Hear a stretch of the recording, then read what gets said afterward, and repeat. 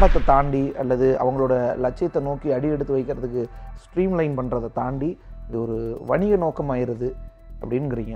நான் கேட்குற விஷயங்கள், நான் பேசுகிற விஷயங்கள் சரியான விஷயங்கள், அதனால அது தப்பு கிடையாது. அப்போ இப்போ யார் தான் தப்பை தட்டி கேட்குறது? இப்போது எப்படி ப்ரிலிம்ஸுக்கான அறிவிப்பானை வெளியாயிருக்கோ அதே நேரத்தில் இன்டர்வியூஸும் போயிட்டு ஸோ எவ்வளோ தமிழ் மாணவர்கள் சென்றிருக்காங்க, எவ்வளோ பேர் சென்ற மாணவர்கள்லாம் ஐஏஎஸ் அதிகாரிகளாகவும் ஐபிஎஸ் அதிகாரிகளாகவும் வர்றதுக்கான வாய்ப்பு எந்த அளவுக்கு இருக்குது? என்னோட ஒரு student very first attempt just 22 வயசு தான் ஆகுது. அவர் வந்து பார்த்தீங்கன்னா மெயின்ஸ் கிளியர் பண்ணிட்டார், இப்போ இன்டர்வியூ போகிறாரு. ஆனால் ஆல் இண்டியா ரிசல்ட்டில் 10%, 12% எல்லாம் தமிழ்நாட்டிலேருந்து வந்திருக்கு. உங்களுக்கு 14க்கு பிறகு பார்த்தீங்கன்னா ரிசல்ட் ரொம்ப கம்மியாயிடுச்சு. போன வருஷம்லாம் மொத்தமே ஒரு 4% தான் தமிழ்நாட்டிலேருந்து பாஸ் பண்ணியிருக்காங்க. இப்போது சென்றிருக்கக்கூடிய எவ்வளோ மாணவர்கள் சென்றிருக்காங்க, எவ்வளோ எதிர்பார்ப்பு இருக்குது இவ்வளோ சர்வீஸ் கிடைக்கும்? ஆக்சுவலாக இன்டர்வியூவில் ஒருத்தன் பாஸ் ஆகவோ ஃபெயில் ஆகவோ அப்படிலாம் முடியாது. ஏன்னா நீங்கள் ரிட்டனில் மெயின்ஸ் எழுதியிருக்கீங்க இல்லையா, அதில் இருக்கிற மார்க் ப்ளஸ் தப்பாக ஒரு கேள்விக்கு ஆன்சர் பண்ணால் கூட மார்க் நல்லா வரும். நீங்கள் தப்பாக சொல்லிட்டீங்க இல்லை ஒரு கொஷின் தெரியலைன்னு சொல்லிட்டீங்கன்றதுக்காக உங்களுக்கு சினிமாவில் வர மாதிரி சொல்கிறீங்க. உதாரணத்துக்கு இந்த தனுஷோட வேலையில்லா பட்டதாரி மாதிரியான படங்களில் சக தொழில் செய்கிறவங்களாக இருந்தாலும் கூட அதை சரியாக செய்யணுங்கிற மாதிரி இது அந்த மாதிரி தெரியுது. சார் நீங்கள் விஐபி தனுஷ் மாதிரி அண்ணாநரில் ஆகிட்டீங்க சார் அப்படிம்பாங்க. ஏன் அப்படின்னா, இல்லை சார் நீங்கள் தான் தைரியமாக எல்லாத்தையும் எதிர்த்து கேட்குறீங்க அப்படிம்பாங்க. நான் என் வேலையை கரெக்டாக பண்ணுறேன் அண்ட் நான் டீச் பண்ணுற சப்ஜெக்ட்டுக்கு உண்மையாக நான் இருக்கணும். ஏன்னா நானே கேஸ் ஸ்டடி சொல்லி கொடுக்குறேன், பசங்களுக்கு இதெல்லாம் பண்ணக்கூடாது, இதெல்லாம் தப்புன்னு. பசங்க அடுத்து என்கிட்ட எதிர்கேள்வி என்ன கேட்குறாங்க, அப்போ அண்ணாநரில் உள்ள நடக்குது நீங்கள் கேட்க மாட்டீங்க, பசங்களே என்கிட்ட கேட்குறாங்களே.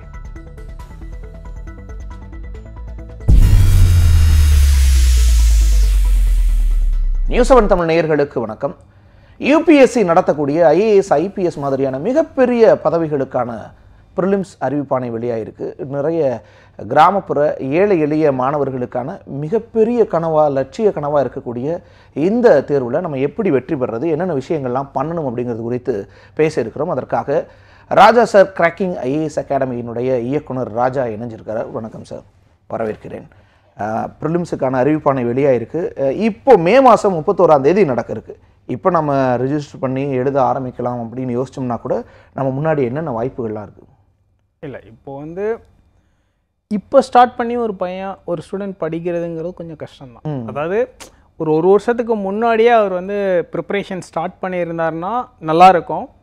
இப்போ ஸ்டார்ட் பண்ணி இந்த ஒரு 4-5 மாதத்தில் படிக்கிறதுங்கிறது கொஞ்சம் கஷ்டம்தான், முடியாது. பட் மேபி ஒரு சிலர் ரொம்ப எக்ஸப்ஷனான சில கேண்டிடேட்ஸ் இருப்பாங்க, அவங்களால முடியும். பட் ஆனால் எல்லாருனாலையும் இனிமேல் இந்த 4 மாதத்துக்குள்ளே படிக்க முடியாது. ஒரு வருஷம் இல்லை 1.5 வருஷம் முன்னாடியே அவங்க ஸ்டார்ட் பண்ணால் தான் கரெக்டாக இருக்கும். ஸோ அந்த மாதிரி முன்னாடியே ஸ்டார்ட் பண்ணி என்னென்ன விஷயங்கள்லாம் ப்ரிலிம்ஸ் எழுதுறதுல நம்ம கருத்தில் கொள்ளணும்? இல்லை, இப்போ என்னென்னா இந்த 4-5 மாதத்தில் நீங்கள் எப்படி முன்னாடியே ஸ்டார்ட் பண்ணியிருப்பீங்க, ஒரு வருஷமாக படிச்சுட்டு இருப்பீங்க. இந்த 4-5 மாதத்தில் என்ன பண்ணணும், நிறைய டெஸ்ட்டு ப்ராக்டிஸ் பண்ணணும். நீங்கள் புதுசாக எதுவும் படிக்க வேண்டாம், நிறைய ரிவைஸ் பண்ணுங்கள். நீங்கள் படித்த புக்கையே திருப்பி படிங்க, புதுசாக எந்த புக்கும் படிக்க வேண்டாம். ஸோ இந்த 4-5 மாதத்தில் நீங்கள் பண்ண வேண்டியது ப்ராக்டிஸ், நிறைய டெஸ்ட் பேப்பர்ஸ், அதுக்கப்புறம் நிறைய ரிவிஷன், இவ்வளோதான். அப்புறம் கரண்ட் அஃபேர்ஸ் ஆஸ் யூஷுவல், அது எப்போவுமே part and parcel of UPSC preparation. இப்போதைக்கு இந்த 5 மாதத்தில் இவ்வளோதான் பண்ண முடியும். பொதுவாக ஒருவேளை அடுத்த வருஷத்துக்கு எய்ம் பண்ணுற ஒரு மாணவர் என்னென்ன விஷயங்கள்லாம் படிக்கணும்? ஏன்னா யூபிஎஸ்சி அல்லது ஐஏஎஸ் அப்படின்னாவே அதுக்கு கடல் போல எல்லையற்ற அளவுக்கு வந்து படிக்கணும் அப்படிங்கிற மாதிரிலாம் சொல்லுவாங்க. அந்த வகையில் எதுலையெல்லாம் கான்சென்ட்ரேட் பண்ணணும், இதெல்லாம் முக்கியம் அப்படின்னு எதெல்லாம் சொல்லலாம்? Okay, fine. இப்போ பேசிக்காக வந்து பார்த்திங்கன்னா அவங்க ஸ்கூலில் ஃபண்டமெண்டல்ஸ் லைக் 6th-லேருந்து 10th வரைக்கும் படிச்சிருப்பாங்க இல்லையா, science, social science, history, geography. அந்த பேசிக்ஸ் எப்போவுமே ஒரு யூபிஎஸ்சி ப்ரிப்பேர் பண்ணுற கேண்டிடேட்டுக்கு ஃபஸ்ட்டு ஸ்டார்டிங் வந்து என்னென்னா பேசிக்ஸ் தான். So to begin with basics அது படிக்கணும். ஸ்கூல் டெக்ஸ்ட் புக்ஸ் படிக்கணும். ஸ்கூல் டெக்ஸ்ட் புக்ஸ் படிச்சுட்டு அதுக்கப்புறம் என்ன பண்ணால் நம்ம அந்த கோர் சப்ஜெக்ட்ஸ் இருக்கு இல்லையா, பாலிட்டி, இந்தியன் பாலிட்டி, லக்ஷ்மிகாந்த், அதுக்கப்புறம் வந்து உங்களுக்கு current science and technology developments, அப்புறம் ஆப்ஷனல் பேப்பர், அதுக்கப்புறம் உங்களுக்கு எத்திக்ஸ் அண்ட் இன்டெகிரிட்டி, அப்புறம் இன்டர்நேஷ்னல் ரிலேஷன்ஸ். ஸோ அந்த ஸ்பெசிஃபிக் கண்டென்ட் லைக் அந்தந்த பேப்பருக்கு தகுந்த சில கண்டென்ட்ஸ் வந்து அந்த மாதிரி செலக்டிவாக சில புக்ஸ் படிக்கணும். ஆனால் நீங்கள் நினைக்கிற மாதிரி கடல் அளவு படிக்கணுன்றது கிடையாது. ஆனால் பார்த்தா கடல் அளவு இருக்கிற மாதிரி இருக்கும். பட் கரெக்டாக பிளான் பண்ணி ஃபில்டர் பண்ணி படிச்சிங்கன்னா அது மாதிரி லிமிட்டடாக படித்தா தான் பெட்டர். யூபிஎஸ்சி பொருளில் நிறைய படிக்கிறத விட கம்மியாக அழகாக பிளான் பண்ணி படிக்கிறது தான் பெஸ்ட்டாக, அண்ட் அது முடியும். அதுதான் வந்து இன்ஃபேக்ட் அதுக்கு தான் நாங்கள் like we do give that guidance. நம்ம வந்து அந்த ஃபில்டர் பண்ணி கொடுக்குறதா எங்களோட வேலை. இதை படிக்கலாம், இதை விட்டுறலாம் அப்படிங்கிற மாதிரி. ஸோ ப்ரிலிம்ஸ் கிளியர் பண்ணியாச்சு. இப்போது மெயின்ஸ் அப்படின்றது அதுவும் அதே மாதிரியான ஒரு பயம், ஒரு அச்சமெல்லாம் அதன் மேலே இருக்கும். அந்த விஷயத்தை எப்படி டேக்கிள் பண்ண? ஓகே, எப்படின்னா ஜென்ரலாக ஸ்டூடெண்ட்ஸ் கிட்ட அது ஒரு ஒரு ஒரு தப்பான ஒரு கண்ணோட்டம் இருக்குது. எப்படின்னா ப்ரிலிம்ஸ் பாஸ் பண்ணிவிட்டு மெயின்ஸ் படிக்கலாம் அப்படின்னு நினைக்கிறாங்க. அப்படி கிடையாது. ஆக்சுவலாக ப்ரிலிம்ஸு மெயின்ஸ் ரெண்டுமே சேர்ந்து இன்டெகிரேட்டடாக தான் படிக்க முடியும். நீங்கள் தனியாக ப்ரிலிம்ஸு மெயின்ஸுன்னு பிரித்து பார்க்குறதே ஃபஸ்ட்டு தப்பு. ஆக்சுவலாக சிலபஸ் அவ்வளோதான். அதாவது எப்படின்னா உங்களுக்கு வந்து சில ஏரியாஸ், இப்போ வந்து பேசிக் general science, physics, chemistry, biology, அது மட்டும்தான் உங்களுக்கு ப்ரிலிம்ஸுக்குன்னு தனியாக பிரிக்க முடியும். மற்றபடி ஹிஸ்ட்ரி, ஜியாகிரஃபி, பாலிட்டி எல்லாம் வந்து உங்களுக்கு பெருசாக பிரிக்கலாம் முடியாது. கண்டென்ட்டாக எல்லாமே ஒன்று தான். ப்ரிலிம்ஸ்க்கு கேட்குறது அப்ஜெக்டிவ் கொஸ்டின்ஸாக இருக்கும், மெயின்ஸ்க்கு கேட்குறது டிஸ்கிரிப்டிவ் எஸ்ஏ டைப் கொஸ்டின்ஸாக இருக்கும். ஸோ நாங்கள் என்ன சொல்லலாம்னா ப்ரிலிம்ஸு மெயின்ஸுன்னு ப்ரிப்பேர் பண்ணும்போது பிரிக்காதீங்க. ப்ரிப்பேர் பண்ணும்போது ஒன்றா தான் ப்ரிப்பேர் பண்ணணும் கண்டென்ட். அதுக்கப்புறம் ப்ரிலிம்ஸுக்குன்னு அந்த லாஸ்ட் ஒரு 2 months டியூன் பண்ணுவோம் இல்லையா, ஃபைன் டியூன் பண்ணுவோம் இல்லையா, அப்போ மட்டும் கொஞ்சம் அந்த ப்ராக்டிஸ் பண்ணுறது மட்டும் ஃபைன் டியூன் பண்ணால் போதும். வென் இட் கம்ஸ் டு மெயின்ஸ்க்கு ரொம்ப என்ன அப்படின்னு கேட்டிங்கன்னா, இப்போ ப்ரிலிம்ஸ் வந்து பார்த்திங்கன்னா உங்களுக்கு அப்ஜெக்டிவ் டைப் கொஸ்டின் தான், லைக் ஷேடிங் மாதிரி தான் இருக்கும். ஒன்றும் பெரிய கஷ்டம் இருக்காது, ஈஸியாக ஓரளவுக்கு மேனேஜ் பண்ணலாம். பட் மெயின்ஸ் அப்படி பண்ண முடியாது. மெயின்ஸ் பொறுத்தவரை எப்படின்னா டிஸ்கிரிப்டிவ் டைப் கொஸ்டின்ஸு நிறைய எழுதணுங்கிறத விட அந்த கொஸ்டினுக்கு தேவையான பாயிண்ட்ஸை அந்த குறிப்பிட்ட ஒரு 3 மணி நேரத்துக்குள்ளே நம்ம யோசித்து ஃபில் பண்ணி அழகாக எழுதிட்டு வர்றதுங்கிறது ஒரு ஸ்கில் செட். ஆக்சுவலாக இப்போ உங்களுக்கு ஸ்கூல் எக்ஸாமோ இல்லை யூனிவர்சிட்டி எக்ஸாமில் படிக்கிற மாதிரி ஒரு குறிப்பிட்ட ஒரு பாயிண்ட்ஸ் 10 பாயிண்ட் படிச்சுட்டு போய் அப்படி வாமிட் பண்ணியெல்லாம் எழுத முடியாது. ஏன்னா இது ரொம்ப ஜென்ரலாக இருக்கும் கொஸ்டின்ஸு, ரொம்ப டெக்ஸ்டுவல் கொஸ்டின்ஸ் அவ்வளோ இருக்காது. அப்போ என்னென்னா மெயின்ஸை பொறுத்தளவு உங்களோட ரைட்டிங் ஸ்கில் ரொம்ப இம்பார்ட்டன்ட். இப்போ இங்கே யூபிஎஸ்சி ஸ்டூடெண்ட்ஸ் ஆஸ்பிரன்ஸ் கிட்ட பார்த்தீங்கன்னா நிறைய பேர் நல்லா படிக்கிற ஸ்டூடெண்ட்ஸ் எல்லாம் ஃபெயில் ஆகிடுறாங்க. இந்த சென்ஸ் என்னென்னா அவங்களால வந்து அந்த ரைட்டிங் எக்ஸ்ப்ரெஷன் பேப்பரில் வந்து அவங்க நினைக்கிறத அழகாக எழுதி கொண்டு வர தெரில. ஸோ நாங்கள் என்ன சொல்லணும்னா, நீங்கள் ரைட்டிங் ஸ்கில் கரெக்டாக கற்றுக்கல, எப்படி ஒரு ஆன்சர் எழுதணும், அந்த கொஸ்டினுக்குள்ளே எப்படி யோசிக்கணும், அந்த தாட் ப்ராசஸை டியூன் பண்ணலை அப்படின்னீங்கன்னா நீங்கள் எவ்வளோ படித்தாலும் யூபிஎஸ்சி மெயின்ஸ் பாஸ் பண்ண முடியாது. இப்போது உதாரணத்துக்கு இந்த வருஷம் என்னோடய ஒரு student very first attempt, just 22 வயசு தான் ஆகுது.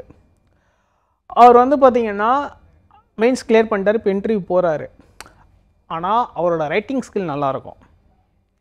ஒரு கொஸ்டின் சொன்னீங்கன்னா அழகாக அந்த ஒரு குறிப்பிட்ட வேர்ட் லிமிட்டுக்குள்ளே அழகாக ஃப்ரேம் பண்ணி நல்ல வேர்ட்ஸ் எல்லாம் போட்டு அழகாக எழுதுவார். ஸோ அந்த மாதிரி ரைட்டிங் ஸ்கில் இருக்கிறவங்க தான் யூபிஎஸ்சி மெயின்ஸை பொறுத்தளவில் கிளியர் பண்ண முடியும். ரைட்டிங் ஸ்கில் இல்லாமல் வெறுமன படிச்செல்லாம் எழுதவே முடியாது. நான் ஒரு எக்ஸாம்பிள் தான் சொன்னேன். ஸோ 22 வயசில் ஒரு பையன் வந்து என்னோடய ஸ்டூடெண்ட் மெயின்ஸ் கிளியர் பண்ணியிருக்காருன்னா உண்மையிலேயே அது என்னென்னா because of his writing skills and expression ability தான். ஸோ மெயின்ஸை பொறுத்தளவில் அது வேறு மாதிரி ஒரு அப்ரோச் ஆக்சுவலாக டு கெட் ரெடி. தமிழில் கூட எழுதலாம் அப்படின்ற விஷயங்கள்லாம் இருக்குது. கோச்சிங்கில் வந்து கொஞ்சம் இங்கிலீஷில் பெரிய அளவில் ஆர்வம் இல்லாத அல்லது அது அந்த அளவுக்கு புரிந்திராத மாணவர்கள் தமிழில் எழுதுறதுக்கான வாய்ப்புகள் இருக்கா? அதுக்கும் பயிற்சியெல்லாம் தமிழில் எழுதலாம். இப்போ தமிழில் எழுதும்போது என்னென்னா லைக் டெக்ஸ்ட் புக்ஸ் நிறைய கிடைக்காது ஆக்சுவலாக. இப்போது சில டெக்ஸ்ட் புக்ஸ் அவைலபிள் இருக்குது, பட் இருந்தால் கூட உங்களுக்கு இங்கிலீஷில் கிடைக்கிற அளவுக்கு நிறைய புக்ஸு கிடைக்கல தமிழில், அவ்வளோதான் பிரச்சனை. பட் மற்றபடி ஒரு செலக்டிவாக சில புக்ஸ் இருக்குது, ஸ்டூடெண்ட்ஸ் அதை படிக்கிறாங்க. இப்போ மெட்ராஸ் யூனிவர்சிட்டியில் பார்த்திங்கன்னா அந்த பொலிட்டிக்கல் சயின்ஸ் அந்த மாதிரி டிபார்ட்மெண்ட் ஓரியன்டாக சில தமிழ் டெக்ஸ்ட் புக்ஸ் எல்லாம் Madras university, even Bharathiyar university, சில யூனிவர்சிட்டியில் கிடைக்கிது. அதை கிடச்சி ஸ்டூடெண்ட்ஸ் வாங்கி படிக்கிறாங்க. எழுதி கொடுத்தா நாங்கள் கரெக்ட் பண்ணி கொடுத்துருவோம். பட் என்னென்னா எங்ககிட்ட தமிழில் ஸ்டடி மெட்டீரியல்ஸ் இல்லை. பட் ஸ்டூடெண்ட்ஸ் வந்து மெயின்ஸ் ஆன்சர் வந்து தமிழ் எழுதி கொடுத்தாங்கன்னா நாங்கள் கரெக்ட் பண்ணி இவாலுவேட் பண்ணி கொடுத்துருவோம். அதெல்லாம் ஒன்றும் பிரச்சனை இல்லை, தமிழே எழுதலாம், ஒன்றும் ப்ராப்ளம் இல்லை. அதில் எந்த அளவுக்கு இப்போ வர்ற மாணவர்கள் ஆர்வமாக இருக்காங்க தமிழ் எழுதுறது? அதுக்கும் ஒரு குரூப் ஆஃப் ஸ்டூடெண்ட்ஸ் இருக்காங்க. எந்த அளவுக்கு அப்படின்னா லைக் எகெயின் இட் வேரிஸ், சரிங்களா. பட் தமிழில் எழுதுறதுக்குன்னே ஆர்வமாக சில மாணவர்கள் டெஃபினட்டாக வர்றாங்க. இல்லை இப்போது இன்டர்வியூக்கு போன எல்லாருக்குமே சர்வீஸ் கிடைக்குமா அப்படின்னு கேட்டிங்கன்னா வாய்ப்பு இல்லை. ஜென்ரலாக எப்படின்னா உங்களுக்கு ரேஷியோ தான் 1:2.5 அல்லது 1:3, மேக்ஸிமம் 3ன்றது ரொம்ப ரேர் தான், 1:2.5. இப்போ என்னென்னா 100 வேக்கன்சி இருக்குன்னா லைக் 250 பேர் போவாங்க. இப்போ என்னென்னா இப்போ இங்கே தமிழ்நாட்டிலேருந்து போகிறாங்களே இன்டர்வியூக்கு, இவங்களில் என்னென்னா 50-50 தான் ப்ராபபிலிட்டி இருக்குது. பாதி தான் சர்வீஸ் வரும். பட் அதுலேயுமே வந்து என்னென்னா இட் டிபெண்ட்ஸ். இப்போ என்னென்னா ஜென்ரலாக மக்கள்கிட்ட ஒரு சின்ன தவறான ஒரு இது இருக்குது, என்னென்னா இன்டர்வியூவில் பாஸ் ஆகிட்டான், இன்டர்வியூவில் ஃபெயில் ஆகிட்டான் அப்படிங்கிறாங்க. ஆக்சுவலாக இன்டர்வியூவில் ஒருத்தன் பாஸ் ஆகவோ ஃபெயில் ஆகவோ அப்படிலாம் முடியாது. என்னென்னா நீங்கள் ரிட்டனில் மெயின்ஸ் எழுதியிருக்கீங்க இல்லையா, அதில் இருக்கிற மார்க் ப்ளஸ் நீங்கள் இன்டர்வியூவில் எடுக்கிற மார்க் ரெண்டத்தையும் டோட்டல் பண்ணிவிட்டு இந்த டோட்டல் மார்க்கை பேஸ் பண்ணி தான் உங்களுக்கு ஃபைனல் லிஸ்ட்டு. இப்போ நம்ம ஜென்ரலாக மக்கள் என்ன நினைக்கிறாங்கன்னா மெயின்ஸ் பாஸ் பண்ணிட்டா இன்டர்வியூவில் பாஸ் பண்ணுவானா அப்படி தான் நினைக்கிறேன்.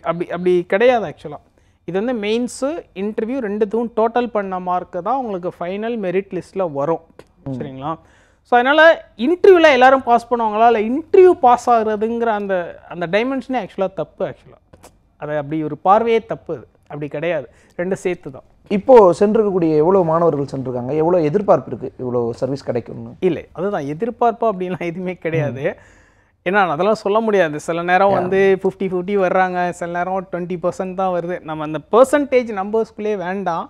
இப்போ ஜென்ரலாக அது என்னன்னா அந்த இன்டர்வியூ அப்படிங்கிறது என்னென்னா இட்ஸ் நாட் நாலேஜு இல்லை டேலண்ட் டெஸ்ட் பண்ணுறது கிடையாது. இப்போ வந்து நான் மெயின்ஸ் பாஸ் பண்ணிட்டா இன்டர்வியூ அசால்ட்டாக பாஸ் பண்ணிடும் அப்படியும் கிடையாது. இன்டர்வியூங்கிறது என்னென்னா ஒரு பர்சனாலிட்டி டெஸ்ட் தான். It's not a knowledge test. இப்போ என்னன்னா உங்களோட நாலேஜ் டெஸ்ட்டுங்கிறது நாலேஜ் வந்து உங்களோட ரிட்டன் பார்ட்டில் மெயின்ஸ் எழுதும் போதே உங்களோட நாலேஜ் என்ன அப்படின்னு சொல்லி செக் பண்ணிட்டாங்க. இப்போ இங்கே போயிட்டு உங்களுக்கு வந்து இன்டர்வியூவில் நாலேஜ் எல்லாம் செக் பண்ண மாட்டாங்க, பர்சனாலிட்டி தான் செக் பண்ணுவாங்க. ஸோ அந்த பர்சனாலிட்டி செக்கிங், பர்சனாலிட்டி டெஸ்ட் அப்படிங்கிற என்னென்னா நீங்கள் வந்து ஒரு 20 வருஷமோ இல்லை 25 வருஷமோ உங்களோட சூழ்நிலைகள், நீங்கள் வளர்ந்த விதங்கள், நீங்கள் கற்றுக்கிட்ட விஷயங்கள், உங்களுக்குள்ள ஒரு இன்ஹரண்ட்டாக உள்ள ஒரு இது இருக்கும் இல்லையா, டெவலப்மெண்ட் இருக்கும் இல்லையா, அதுதான் இங்கே பர்சனாலிட்டியாக எக்ஸ்ப்ரெஸ் ஆகும். எப்போவுமே அந்த இன்டர்வியூ பொறுத்தவரை என்ன அப்படின்னீங்கன்னா நம்ம ரொம்ப நம்மளை பொய்யா காட்டிக்க முடியாது, ஈஸியாக கண்டுபிடிச்சிருவாங்க. நாங்கள் அதனால எப்போவுமே ஸ்டூடெண்ட்ஸ்க்கு என்ன சொல்லலாம், யூ பி வெரி நேச்சுரல், ரொம்ப இயல்பாரு, நீ எப்படியோ அந்த மாதிரி இயல்பாக உன்னை காட்டிக்கோ. நீ ரொம்ப ஓவராக உன்னை வந்து எக்ஸ்போஸ் பண்ண ட்ரை பண்ணும்போது நீ வந்து மாட்டிக்கிற. இப்போது யூபிஎஸ்சி இன்டர்வியூ எப்படின்னு கேட்டிங்கன்னா நீங்கள் தப்பாக ஒரு கேள்விக்கு ஆன்சர் பண்ணால் கூட மார்க் நல்லா வரும். நீங்கள் தப்பாக சொல்லிட்டீங்க இல்லை ஒரு கொஷின் தெரியலைன்னு சொல்லிட்டீங்கன்றதுக்காக உங்களுக்கு மார்க்கெல்லாம் குறைக்கவே மாட்டாங்க. என்னென்னா அந்த ஒப்பீனியன் ஃப்ரேமிங், ஒரு விஷயத்தை நீ எப்படி ஹேண்டில் பண்ணுற, தெரியலைன்னா கூட தெரியலைன்னு ஒத்துக்கிற ஒரு மனப்பக்குவம் உங்கள்கிட்ட இருக்கா, தெரியலைன்றதை மேனேஜ் பண்ண ட்ரை பண்ணவே கூடாது. ஸோ என்னென்னா இங்கே யூபிஎஸ்சி இன்டர்வியூங்கிறது அதுதான். நீங்கள் தெரியலைன்னாலும் தப்பு கிடையாது, தப்பாக சொன்னாலும் தப்பு கிடையாது. பட் என்னென்னா அதை நீ எப்படி ஹேண்டில் பண்ணுற, எப்படி மேனேஜ் பண்ணுற, ஹவ் யூ மேனேஜ். பிகாஸ் நாளைக்கு நீங்கள் வந்து ஒரு கலெக்டரை, மாவட்ட ஆட்சியராக உட்காரும்போது நிறைய விஷயத்தை நீ ஹேண்டில் பண்ணணும். அப்போ அந்த நிறைய விஷயத்தை ஹேண்டில் பண்ணுற கெப்பாசிட்டி எப்படி வரும் அப்படின்னீங்கன்னா உங்களோட அந்த decision making and situation handling தான். ஸோ அதை தான் இங்கே வந்து மெயினாக இன்டர்வியூவில் செக் பண்ணுவாங்க. ஸோ இன்டர்வியூவில் வந்து நீங்கள் ஒன்றும் பெருசாலாம் இது பண்ணிக்க வேண்டாம், ரொம்ப ஸ்ட்ரெயின் பண்ணிக்க வேண்டாம். ஆனால் உங்களை வந்து என்னென்னா ரொம்ப கம்போஸ்டாக வச்சுக்கோங்க, காமாக வச்சுக்கோங்க. உங்களோட பேசிக் எட்டிக்வெட்ஸ், அந்த நம்ம ஒரு அடிப்படையில் இப்படி தான் ஒருத்தரோட இன்ட்ராக்ட் பண்ணுறோம் இல்லையா, அந்த விஷயங்கள் மட்டும் நீங்கள் கொஞ்சம் கேர் எடுத்துக்கோங்க. மற்றபடி வந்து நீங்கள் இன்டர்வியூ பற்றி யாருமே பொதுவாகவே நாங்கள் ஸ்டூடெண்ட்ஸ் சொல்லணும்னா இன்டர்வியூ பற்றி அதிகமாகலாம் கவலைப்படாதீங்க. பட் என்னென்னா இன்டர்வியூவில் ஜென்ரலாக நீங்கள் இப்போ அந்த டிஐஎஃப், மெயின்ஸ் டிஐஎஃப்னுவோம், அதில் வந்து உங்களோட பயோடேட்டா மாதிரி இருக்கும்.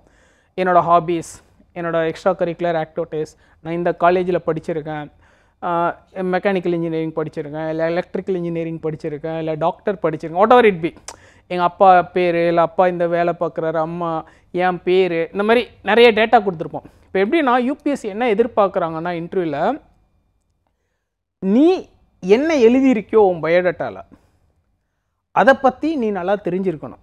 இப்போ ஃபார் எக்ஸாம்பிள் என் பேர் வந்து ஃபார் எக்ஸாம்பிள் லெட்டஸே ஒரு பொண்ணோட பேர் வந்து மாதங்கி அப்படின்னு ஒரு பேர் இருக்குன்னு வச்சுக்கோங்களேன். இப்போ அந்த பொண்ணு இன்டர்வியூ போகுதுன்னா மாதங்கின்னா அர்த்தம் என்னன்னு ஃபஸ்ட்டு கேட்பாங்க. இப்போ அவங்க வந்து அந்த மாதங்கின்ற பேருக்கு அர்த்தம் தெரியலை, இல்லை அர்த்தம் சொல்ல தெரியல, அது தப்பு. ஏன்னா இது ஓம் பேர், உன் கூடயே ஒரு 25 வருஷம் இருந்திருக்க பேர், அதை பற்றி நீ ஏன் தெரிஞ்சிக்க முற்படலை. ஸோ என்னென்னா ஒரு அட்மினிஸ்ட்ரேட்டராக you should know what is around you. சரிங்களா? இப்போது நான் வந்து இப்போ அண்ணா யூனிவர்சிட்டியில் படிச்சிருக்கேன், கிண்டியில் படிச்சிருக்கேன் அப்படின்னா என்னோட காலேஜில் வேறு அலுமினை, இப்போ ஃபார் எக்ஸாம்பிள் என் காலேஜ்லேருந்து ரொம்ப ப்ராமினென்ட் பர்சனாலிட்டிஸ் இருப்பாங்க, அவங்க இப்போ உலக அளவில் பெரிய அச்சீவ்மெண்ட் பண்ணியிருக்கலாம், இல்லை ப்ராமினெண்ட்டாக வேறு ஏதோ ஒரு துறையில் இருக்கலாம், இல்லை கிரிக்கெட்டில் இருக்கலாம், எது வேணால் இருக்கலாம். அப்போது அது என்னோடய காலேஜ், நான் படித்த காலேஜுங்கிறப்போ அதில் இருக்கிற சில முக்கியத்துவமான விஷயங்கள்லாம் நான் தெரிஞ்சிருக்கணும். இப்போ அதுமாதிரி என்னோடய ஹோம் டிஸ்ட்ரிக்ட், என்னோடய home state, what ever it be, அங்கே என்ன பிரச்சனை, அதை நான் எப்படி ஹேண்டில் பண்ண போகிறேன், அதுதான் இங்கே யூபிஎஸ்சியில் எதிர்பார்க்குறாங்க. இப்போ நான் வந்து எக்ஸ்ட்ரா கரிக்குலர் ஆக்டிவிட்டீஸில் வந்துட்டு பேச்சு போட்டியில் நான் சிறப்பாக இருப்பேன், டிபேட்டில் நல்லா பண்ணுவேன்னா உங்களுக்கு ஆன் த ஸ்பாட் ஒரு டாபிக் கொடுக்கலாம். இப்போ ஃபார் எக்ஸாம்பிள் வந்து பார்த்தீங்கன்னா ஒரு கொஞ்சம் வருஷத்துக்கு முன்னாடி ஒரு ஒரு ஒரு கேண்டிடேட், ஒரு கேர்ளு, அவங்க என்னென்னா அவங்களோட அந்த எக்ஸ்ட்ரா கரிக்குலர் ஆக்டிவிட்டீஸ் ஹாபீஸில் வந்து மியூசிக் பிடிக்கும் அப்படின்னு போட்டிருந்தாங்க. அப்போ என்ன பண்ணாங்க, அப்போது மியூசிக்கில் வந்து ஒரு கீர்த்தனை கொடுத்துட்டு இந்த கீர்த்தனையில் ஒரு ராகம், ஒரு சாங் பாடு அப்படின்ட்டுருக்காங்க. அந்த பொண்ணு சூப்பராக பாடினாங்க. அவங்களுக்கு இன்டர்வியூ முடிஞ்சு போச்சு. அவங்களுக்கு வந்து சுற்றி அந்த ராகம், கீர்த்தனை, மியூசிக் அதிலே நிறைய கொஸ்டின் கேட்டு முடிஞ்சா அண்ட் நல்ல மார்க்கு அவங்க IRS வாங்கிட்டாங்க. அப்போ என்னென்னா அவங்க பயோடேட்டாவில் அது எழுதியிருக்காங்க, அதனால அதுலேருந்து நிறைய கொஸ்டின் வந்துருச்சு. ஸோ அந்த UPSC இன்டர்வியூங்கிறது அது ஒரு ஆர்ட். ஆக்சுவலாக UPSC இன்டர்வியூ ஹேண்டில் பண்ணுறது, அதுக்கு ரெடி ஆகுறதுங்கிறதே ஒரு ஆர்ட். ஸோ நீங்கள் உங்கள் பயோடேட்டாவில் இப்போ நீங்கள் வந்து எனக்கு கிரிக்கெட்டு, நான் நல்லா கிரிக்கெட் விளையாடுவேன்னு போட்டிருந்தீங்கன்னா கிரிக்கெட்டை பற்றி உங்களுக்கு நிறைய தெரிஞ்சிருக்கணும். கிரிக்கெட்டை பற்றியே கேட்டுட்ருப்பாங்க, கேட்குறதுக்கு வாய்ப்பு இருக்குது. எகெயின் வந்து அதுலேருந்து கேட்குறதுக்கு வாய்ப்பு இருக்குது. பட் எகெயின் அது மட்டுமே கேட்பாங்களான்றது சொல்ல முடியாது. ஸோ என்னென்னா இன்டர்வியூ அப்படிங்கிறது என்னென்னா ரொம்ப லைட்டராக எடுத்துக்கணும், ரொம்ப ஈஸியாக ஃபீல் பண்ணணும். ஃபஸ்ட் நம்மளை கம்ஃபர்ட்டாக உள்ளே ஃபீல் பண்ணிக்கிட்டோம்னாலே நம்மளோட பயோடேட்டாவை சுற்றி ஹோம்ஒர்க் பண்ணாலே போதும். நாங்கள் எப்போவுமே அதான் சொல்லுவோம், உன்னோட DIFல என்ன கொடுத்துருக்கு டேட்டா, அந்த டேட்டா சுற்றி நீ ஹோம்ஒர்க் பண்ணிக்கோ, அவ்வளோதான், ரொம்ப சிம்பிள். கடந்த காலங்களில் என்னென்ன கேள்விகள்லாம் அந்த மாதிரி சுவாரஸ்யமாக கேட்டிருக்கிறாங்க?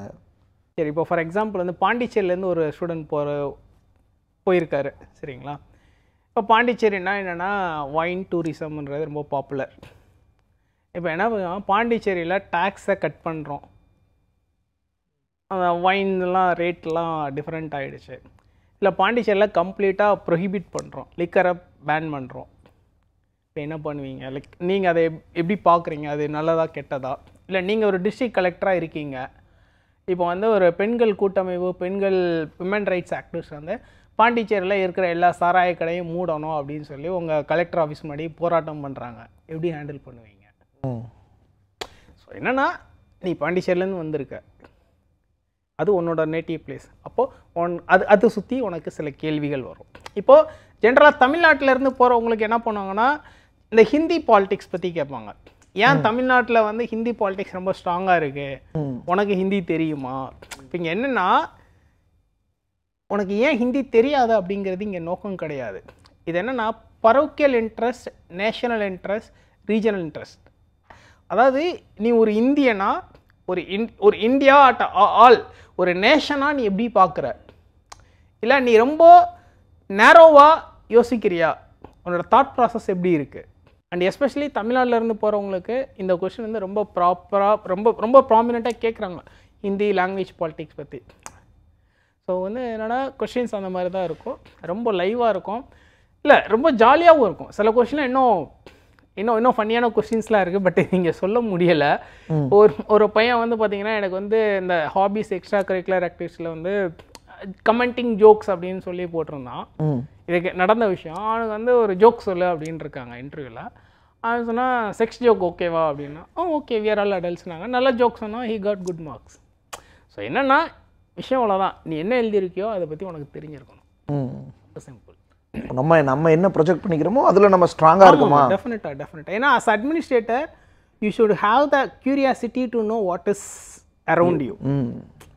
சில பசங்களாம் இந்த UPSC இன்டர்வியூ போவோம், அவங்க பேருக்கு மீனிங்கே உட்காந்து தேடி படிச்சுட்டு போவாங்க.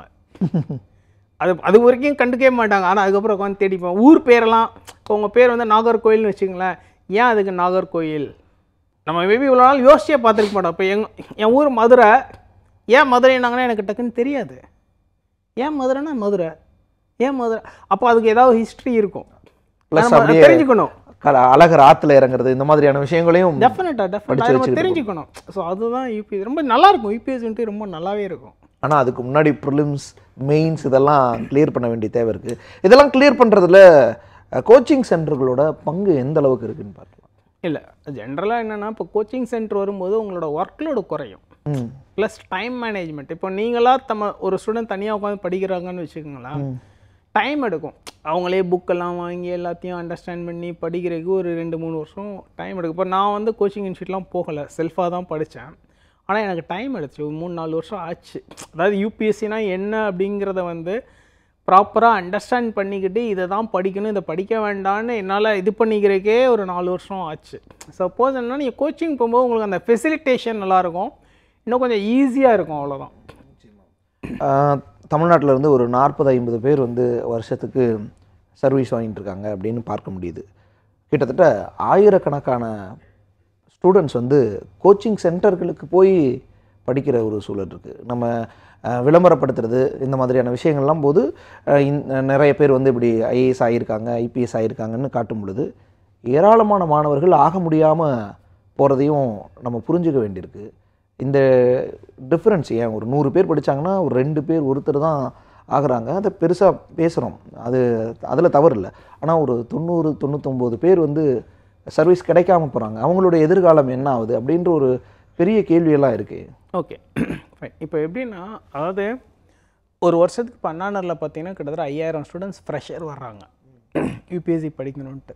இந்த 5000 ஸ்டூடெண்ட்டில் உண்மையிலே ஹானஸ்ட்டாக டெடிக்கேட்டடாக 2 attempt 3 attempt 4 attempt ஆனால் கூட பரவாயில்ல, நான் உட்காந்து படித்து எப்படியா வாங்கிடுவேன் அப்படிங்கிற ஒரு ஃபுல் மைண்ட் செட்டோட வர்ற ஸ்டூடெண்ட்ஸ் பார்த்தீங்கன்னா ஒரு 300 பேர் தான், இல்லை 200 பேர் தான்.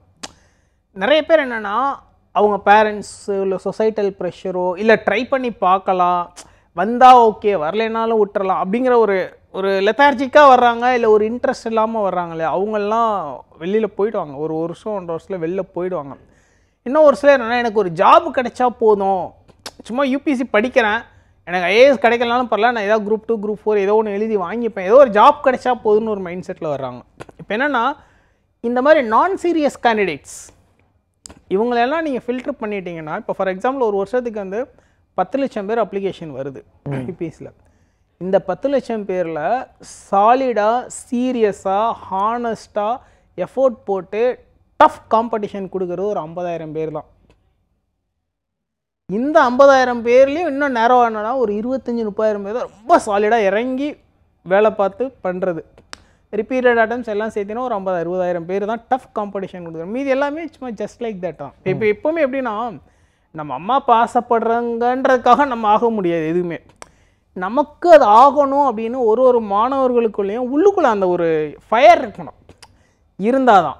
அஃப்கோர்ஸ் இதெல்லாம் பண்ணால் கூட டெஃபினட்டாக வந்து எல்லாருக்கும் கிடைக்காது. இந்த நான் சொன்ன அந்த 500 பேர் 300 பேர் கூட எல்லாருக்கும் சர்வீஸ் வராது. பட் என்னென்னா ஹானஸ்ட்டாக ஒரு பையன் யூபிஎஸ்சிக்கு எஃபோர்ட்ஸ் போடுறான் அப்படின்னீங்கன்னா அவன் லைஃப்பில் ஃபெயிலியர் ஆக மாட்டான். ஏதோ ஒரு பேங்க் பிஓ இல்லாட்டி குரூப் 1 ஏதோ ஒரு சர்வீஸ் எங்கேயா வாங்கிடுவான். சப்போஸ் யூபிஎஸ்சியே கிடைக்கலன்னா கூட இப்போ வந்து சில ஆப்ஷன்ஸ் வருது. என்னென்னா லேட்ரல் என்ட்ரி சிஸ்டம்லாம் கொண்டு வராங்க. ப்ளஸ் நீங்கள் இப்போ ரீசெண்டாக கொஞ்ச நாள் பண்ணி ஸ்போர்ட்ஸ் டெவலப்மெண்ட் அத்தாரிட்டியில் ஒரு ஆட் நான் பார்த்தேன். கவர்மெண்ட் ஜாப் தான், அசிஸ்டன்ட் டைரக்டர்னு ஒரு போஸ்ட்டுக்கு. என்னென்னா குவாலிஃபிகேஷனே நீ ஒரு மெயின்ஸ் பாஸ் பண்ணி ஒரு இன்டர்வியூ போயிருந்து யூபிஎஸ்சி கிடைக்கலனா யூ கேன் கம் தர். இப்போ அந்த மாதிரி ஆப்ஷன்ஸ் எல்லாம் வந்துருச்சு. ஸோ அதனால் யூபிஎஸ்சி நல்லா சீரியஸாக படிக்கிற ஒரு ஸ்டூடெண்ட்டுக்கு லைஃப் வேஸ்ட்டாலாம் ஆகாது. டெஃபினட்டாக எங்கேயோ ஒரு இடத்துல அவர் நல்லா தான் இருப்பார், ஒன்றும் பயப்பட வேண்டாம். இங்கே கேள்விக்குறியெல்லாம் எதுவுமே கிடையாது. ஏன்னா நம்ம சர்வீஸ் வாங்குறவங்களை பார்க்குறோம், எவ்வளோ பேர் எழுதிட்டு இருக்காங்க, 7 லட்சம் 8 லட்சம் பேர் எழுதுறாங்க. மற்றவங்களாம் நிலைமை என்ன அப்படின்ற ஒரு கேள்வி. இப்போது இந்த விஷயங்களில் நீங்கள் குறிப்பிடுறது மாதிரி மாணவர்கள் எவ்வளோ இன்ட்ரெஸ்டாக இருக்காங்க, எவ்வளோ அதுக்காக ஹார்ட் ஒர்க் போடுறாங்க அப்படின்ற விஷயங்களெல்லாம் பார்க்க வேண்டியிருக்கு. ஆனால் அதெல்லாம் தாண்டி ஒரு டைமில் கிராமப்புற மாணவர்கள், ஏழை மாணவர்கள் இவங்களுக்கு ஒரு வழிகாட்டுதல் தேவைப்பட்டுச்சு. ஏன்னா யூபிஎஸ்சிக்கு அப்ளை பண்ணுறதே எப்படின்னு தெரியாத கிராமப்புற மாணவர்கள், நகர்ப்புறத்திலேயே ஏழை மாணவர்கள், மற்ற மாணவர்கள் ஐஏஎஸ் ஆகணுன்ற கனவு இருக்கும், ஆனால் அது யூபிஎஸ்சி தான் நடத்துதுன்னு கூட தெரியாத அளவுக்கான நிலைமையெல்லாம் இருந்துச்சு. அவங்களுக்கு ஒரு வழிகாட்டுறதுக்கு சில நபர்கள் தேவைப்பட்டாங்க, அவங்க கோச்சிங் கொடுத்தாங்க. இப்பயும் அதே மாதிரி தான் கோச்சிங் சென்டர்ஸ் இருக்கா? ஏன்னா இது வணிகமயம் ஆயிடுச்சு அப்படின்ற ஒரு பார்வை இருக்கு. இல்லை, அதாவது இன்றைக்கி இருக்கிற இன்டர்நெட் ஏரால வந்து பார்த்திங்கன்னா யாருக்கும் எந்த இன்ஃபர்மேஷனுக்கும் பஞ்சம் கிடையாது. எல்லாருமே கற்றுக்குறாங்க. இன்றைக்கி கிராமத்தில் இருக்கிறவங்களே நெட் வச்சுருக்காங்க, ஓரளவுக்கு எல்லாருக்கும் எல்லாம் தெரியுது. இன்றைக்கி வந்து இன்ஃபர்மேஷன் கிடைக்கலன்ற ஒரு குறை எதுவுமே கிடையாது, எல்லாருக்கும் எல்லா இன்ஃபர்மேஷனும் கிடைக்கிது, அதெல்லாம் ஒன்றும் பிரச்சனை கிடையாது. பட் நீங்கள் சொன்ன வணிகமயம் ஆயிடுச்சுன்றீங்க இல்லையா? ஓகே, அது ஒரு வகையில் ஒத்துக்கொள்ளக்கூடிய விஷயம்தான். இப்போ நானும் அகாடமி வச்சுருக்கேன், நானும் பிஸ்னஸ் தான் பண்ணுறேன், இல்லைன்னுலாம் சொல்லலை. வணிக நோக்கம் இருக்குது, எனக்கும் இருக்குது, இல்லைன்னுலாம் சொல்ல. பட் என்னென்னா இங்கே வணிக நோக்கமே முன்னாடி வந்துருச்சு, அதுதான் பெரிய பிரச்சனை. வணிக நோக்கமும் இருக்கணும், இருந்தால் தான் அந்த ஆர்கனைசேஷன் சர்வைவ் ஆக முடியும். பட் இங்கே என்ன ஆயிடுச்சுன்னா இப்போது ரீசெண்டாக ஒரு 3-4 இயர்ஸாக வணிக நோக்கம் மட்டுமே முன்னாடி நிற்கிது, மற்ற அந்த டீச்சிங் கரியர் ஓரியன்டேஷன் அப்படிங்கிறது வந்து பின்னாடி போயிடுச்சு. பட் அது எல்லா அகாடமியும் இல்லை, ஒரு சில அகாடமிஸ் சென்னையில் அது மாதிரி ஆயிடுச்சு. சென்னையில் இல்லை, ஈவன் டெல்லியிலையும் அந்த மாதிரி ஆயிடுச்சு. ஸோ அது தப்பு தான். அது இதை எப்படி புரிஞ்சுக்கிறது? ஏன்னா நம்ம நீங்கள் சொன்ன மாதிரி எல்லாத்துட்டும் இன்டர்நெட் இருக்குது, எல்லாமே இருக்குது, எல்லாம் அதன் மூலமாக தான் சர்ச் பண்ணி பார்க்க முடியும். கொடுக்குற விளம்பரங்கள் நம்ம டிவியில் பார்க்குறோம், அல்லது போஸ்டர்ஸ் பார்க்குறோம், ட்ரெயினில் போகும்போது கேள்விப்படுறோம் யாராவது சொல்லி. ஸோ அப்படி தான் தெரியும்.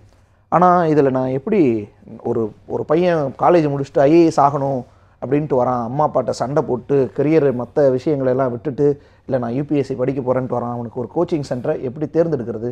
ஏன்னா இதில் இவ்வளோ நீங்களே சொல்கிற மாதிரி வணிகமயம் ஆயிடுச்சுன்னா அப்போ அந்த இடத்துல அவனுடைய லட்சியம் வந்து அங்கே முதன்மையாக இருக்காது. அப்படிங்கும்போது எப்படி அதை தேர்ந்தெடுக்கிறது? இல்லை, அதாவது விளம்பரங்களை பெரும்பாலும் இன்றைக்கி எல்லா விளம்பரமும் பொய்யாக தான் இருக்குது. அதாவது அவங்க போடுற அந்த ஃபோட்டோஸு அதெல்லாம் வந்து எதிர்பார்க்க வேண்டாம். நான் என்ன சொல்லணும்னா, நீங்கள் வந்து ஜாயின் பண்ணுறீங்கன்னா ஃபஸ்ட்டு ஒரு கிளாஸுக்கு எத்தனை பேர் உட்கார வைப்பாங்கன்னு கேளுங்க. எந்த இன்ஸ்டியூட் பண்ணாலும் சரி, மேக்ஸிமம் ஒரு கிளாஸ் ரூமில் 50 பேருக்கு மேலே உட்கார வச்சாலே அங்கே பிஸ்னஸ் தான் இன்ட்ரெஸ்ட் தான் ஜாஸ்தியாக இருக்கும், அந்த ரியல் எத்திக்ஸ் போயிடும். நான் என்ன சொன்னால், நீங்கள் எந்த இன்ஸ்டியூட் பண்ணாலும் ஒரு கிளாஸ் ரூமுக்கு எத்தனை பேர் உட்கார வைப்பீங்க, அவன் 40-50 பேருக்கு மேலே உட்கார வைப்பீங்களா மாட்டிங்களா அப்படின்னு கேளுங்க. அதுக்கப்புறம் இன்னும் ஒரு சில இன்ஸ்டியூட் என்ன பண்ணாங்கன்னா வீடியோ கான்ஃபரன்சிங் வைக்கிறாங்க. எப்படின்னா 1000 பேருக்கும் ஒரே நேரத்தில் கிளாஸ், அதாவது ஒரு ஃப்ளோரில் 300 பேருக்கு கிளாஸ் நடக்கும், மீதி 2 ஃப்ளோரில் 300 பேர் உட்காந்துருப்பாங்க, வீடியோ ப்ளே ஆகும். அந்த மாதிரி இதெல்லாம் நீங்கள் வந்து அவாய்ட் பண்ணிவிடுங்க. ஏன்னா அது வந்து உங்களுக்கு அந்த குவாலிட்டி கிடைக்காது. ஏன்னா யூபிஎஸ்சி அது மாதிரி சிலபஸ் நடத்துகிற இன்ஸ்டிடியூட்டே இங்கே வேலைக்கு ஆகாது.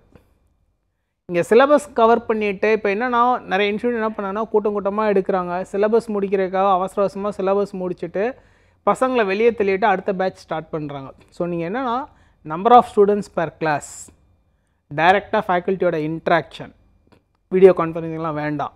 ப்ளஸ் அவங்க கொடுக்குற ரிசல்ட்ஸ் கொடுக்குற ஃபோட்டோஸ்லாம் நிறைய போய் ஏமாத்து வேலை இருக்குது, அது நீங்கள் செக் பண்ணிக்கோங்க. ஏன்னா நான் அது ஓப்பனாக இங்கே சொல்ல முடியலை. என்ன புரியல, என்ன விஷயங்கள், என்ன இல்லை லாஜிக்கலாக ஒரு கொஷின். சென்னையில் இன்ஸ்டியூட் வச்சுருக்கீங்க, சென்னையில் இருக்க தமிழ்நாடு பசங்க கிட்ட காசு வாங்குறீங்க, ஆனால் ஃபோட்டோஸ் மட்டும் எல்லாம் வெளியில் வரும், ஆந்திரா, பாம்பே, கல்கட்டா அங்கேருந்து வரும். அவங்க போட்டிருக்க விளம்பரத்தில் இருக்க ஃபோட்டோஸ் முக்கால்வாசி அங்கே இருக்கிற ஃபோட்டோஸ் தான். ஒருவேளை சென்னை வந்து படிச்சிருப்பாங்களோ? அதுக்கெல்லாம் வாய்ப்பு ரொம்ப கம்மி. நாங்கள் இந்த ஃபீல்டில் இருக்கனால எங்களுக்கு தெரியும், அப்படி வந்து படித்தது எத்தனை பேர் படிக்காத எத்தனை பேருன்னு தெரியும். பட் இவங்க போடுற ஃபோட்டோஸ் எல்லோரும் அப்படிலாம் வந்ததெல்லாம் கிடையாது.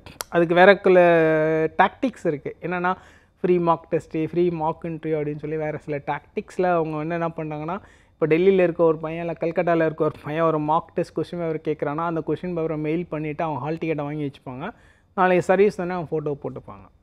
அதனால் நீங்கள் அதை நம்ப வேண்டாம், அவ்வளோதான். நீங்கள் பர்சனலாக முடிஞ்ச அளவுக்கு இதுதான், ஒரு கிளாஸ்க்கு எத்தனை பேர், ஃபேக்கல்ட்டி இன்ட்ராக்ஷன், இது 2 விஷயம் தான் ரொம்ப இம்பார்ட்டண்ட்டு. ரிசல்ட்டு இதெல்லாம் வந்து பெருசாக நம்பாதீங்க. நான் இன்ஃபேக்ட் இதை பற்றி நிறைய வீடியோஸ் நானே பேசியிருக்கேன். நான் இன்ஃபேக்ட் லாஸ்ட் ஒரு 2-3 இயர்ஸில் நிறைய வீடியோஸ் நானே பேசியிருக்கேன், சிலது பார்த்துருக்கேன். அதனால தான் உங்ககிட்ட இதை கேட்குறேன். இப்படியான நிறைய விஷயங்கள் இருக்குது இதில், பிஸ்னஸ் இன்ட்ரெஸ்ட்டுக்காக சில விஷயங்கள் செய்கிறாங்கன்னு. இன்னொரு டாக்டிக் என்ன பண்ணாங்கன்னா, ஐஏஎஸ் ஆஃபீஸரே வந்து கிளாஸ் எடுக்கிறாங்க. ஐஏஎஸ் ஆஃபீஸருங்க, அது ரொம்ப தப்பு, சட்டவிரோதமான ஒரு செயல் அது. ஐஏஎஸ் ஆஃபீஸர்லாம் வந்து கிளாஸ் எடுக்கக்கூடாது. இன்ஃபேக்ட் அது ஒரு தவறான ஒரு செயல் நடந்துட்டு இருக்கு. அப்படி விளம்பரப்படுத்துகிறாங்களே, அது தப்பு. அதுதான் தப்பு. சட்ட ரீதியாக அது யாராவது ஆக்ஷன் எடுக்கணும். அந்த பூனைக்கு யார் மணி கட்டுறது, எப்போ கட்ட போகிறாங்கன்னு தெரியல, அதுவும் தப்பு. ஆக்சுவலாக ஃபஸ்ட்டு ஐஏஎஸ் ஆஃபீஸர் வரமாட்டாங்க, வந்தாலும் எஃபிஷியண்ட்டாக கிளாஸ் எடுக்க மாட்டாங்க. ஸோ அந்த மாதிரி விளம்பரங்களையும் நீங்கள் நம்பக்கூடாது. ஐஏஎஸ் ஆஃபீஸர் வர்றதே ஃபஸ்ட்டு சட்டப்படி தப்பு. அதில் விளம்பரங்களை நம்பக்கூடாதுன்றீங்க? சத்தியமாக நானே விளம்பரம் கொடுத்தாலும் அந்த விளம்பரத்தில் உண்மை இருக்கான்னு நீங்கள் செக் பண்ணிட்டு வாங்க. பகுத்தறிகிறது தான் எல்லா விஷயத்துலையும். அது எந்த விஷயம் யார் சொன்னாலும் அதை நம்ம ஒரு ஆய்வு, எப்பொருள் யார் யார் கேட்கணும் அப்பொருள் மெய்ப்பொருள், வள்ளுவன்ல இருந்து பெரியார் வரைக்கும் அதை தான் சொல்லிட்டு இருக்காங்க. ஆனால் இப்படியான விஷயங்களில், அதாவது நிறைய வணிகமயமாக நீங்கள் குறிப்பிட்றதை பார்த்தா நிறைய நம்ம வந்து பரிசோதிச்சுக்கணும் போல இருக்குது. ஆனால் அப்படியெல்லாம் இல்லையே.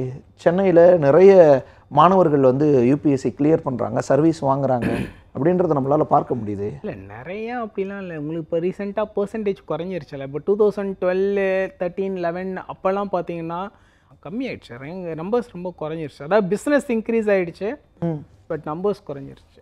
பிஸ்னஸ் வந்து இதில் பெரிய அளவில் ஆகிட்டுருக்கு. ஆனால் பாஸ் பண்ணி போகிறவங்களோட எண்ணிக்கை குறைஞ்சிட்ருக்குன்னு சொல்கிறீங்க. ஆனால் சென்னை வந்து இன்றைக்கி இந்தியாவில் ரொம்ப முக்கியமான ஒரு நகரமாக, யூபிஎஸ்சி ப்ரிப்பேர் பண்ணுறவங்களுக்கான ஒரு நகரமாக மாறிட்டுருக்கு அப்படின்னு நிறைய ரிப்போர்ட்ஸை பார்க்குறேன்.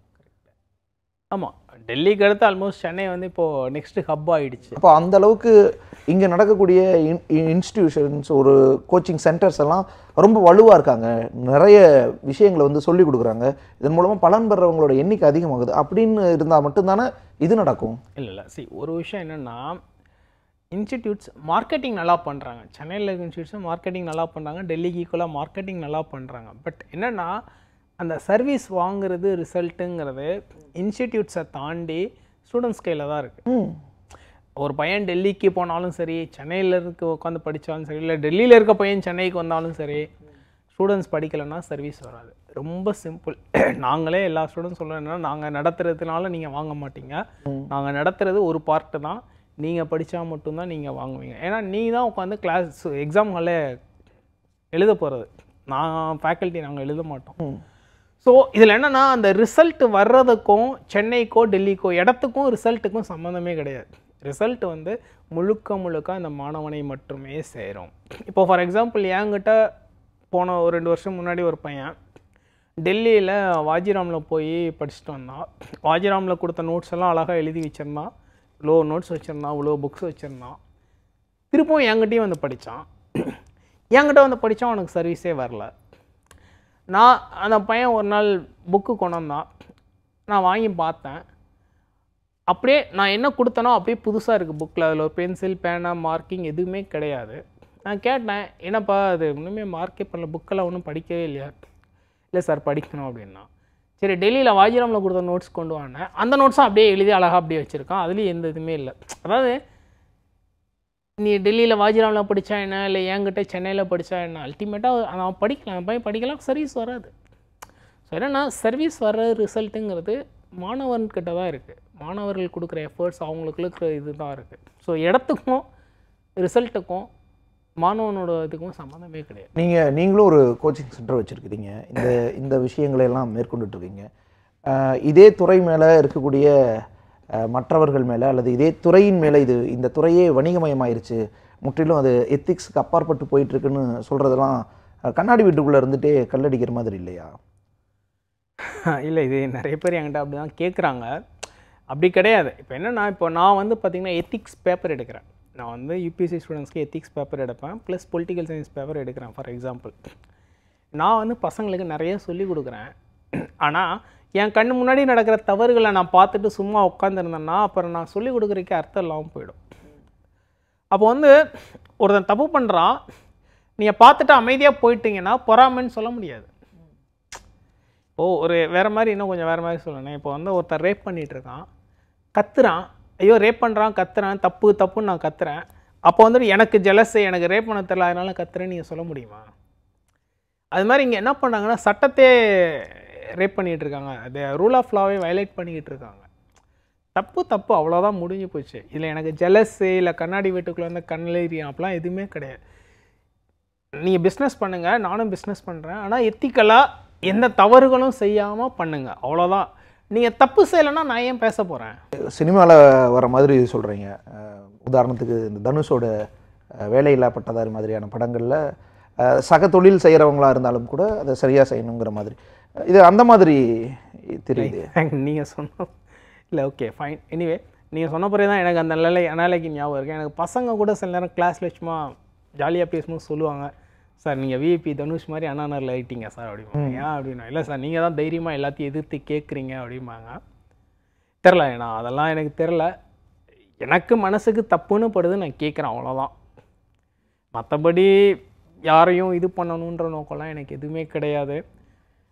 நான் என் வேலையை கரெக்டாக பண்ணுறேன். அண்ட் நான் டீச் பண்ணுற சப்ஜெக்ட்டுக்கு உண்மையாக நான் இருக்கணும். ஏன்னா நானே கேஸ் ஸ்டடிஸ் சொல்லிக் கொடுக்குறேன், பசங்களுக்கு இதெல்லாம் பண்ணக்கூடாது, இதெல்லாம் தப்புன்னு. பசங்க அடுத்து என்கிட்ட எதிர்கேள்வி என்ன கேட்குறாங்க, அப்போ அண்ணாநரில் உள்ள நடக்குது நீங்கள் கேட்க மாட்டீங்க, பசங்களே என்கிட்ட கேட்குறாங்களே, பசங்களே என்கிட்ட கேட்குறாங்க.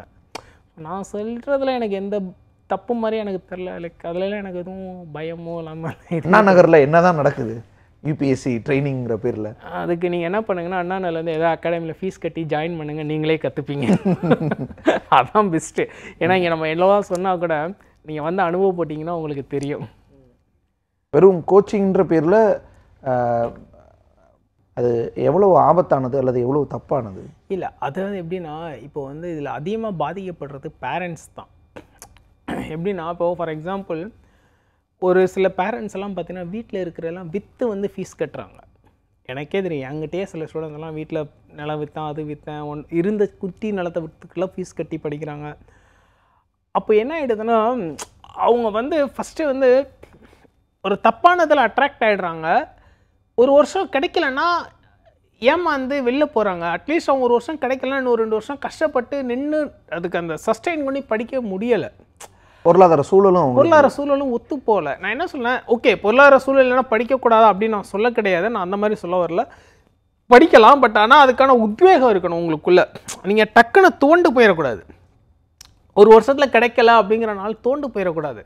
நமக்கு 1000 பிரச்சனை இருக்கும், பொருளாதார சிக்கல் இருக்கும், இல்லை சமுதாய சோஷியல் ப்ரெஷர்ஸ் இருக்கும், எல்லாமே இருக்கும். ஆனால் எல்லா சிக்கலையும் தாண்டி ஒருத்தன் நின்று படிக்கிறவன் தான் வந்து நாளைக்கு வந்து ஒரு சக்ஸஸ்ஃபுல் கேண்டிடேட்டாக வர முடியும்.